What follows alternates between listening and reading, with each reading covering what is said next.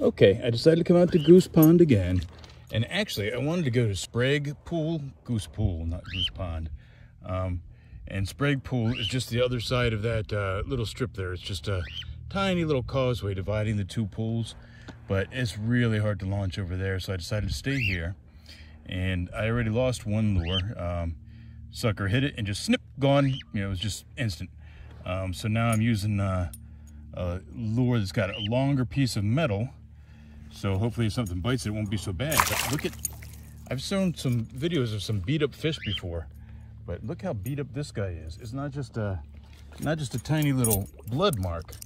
I mean, this guy's got a huge chunk taken out of him. I don't know if he's starting to rot. I don't know if he's gonna die, if he's gonna make it or what, but I feel bad for him, but something chombled the heck out of him. So anyway, that's my first one today. This is the very next day. The video I took yesterday, and it turns out it's much harder to launch the